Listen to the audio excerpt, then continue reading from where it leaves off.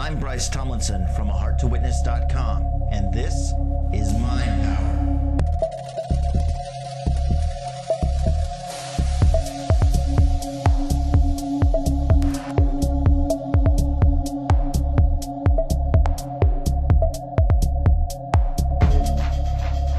Did you know that there's a trick to multiplying by 9?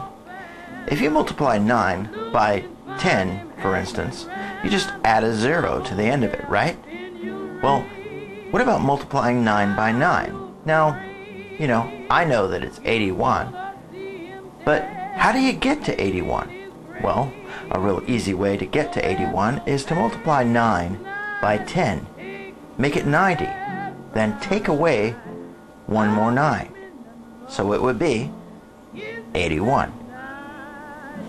So for instance, if you're multiplying 8 by 9, multiply 8 by 10. That would be 80, right?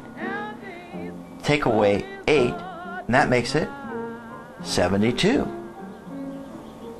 It's a real quick way to multiply by 9.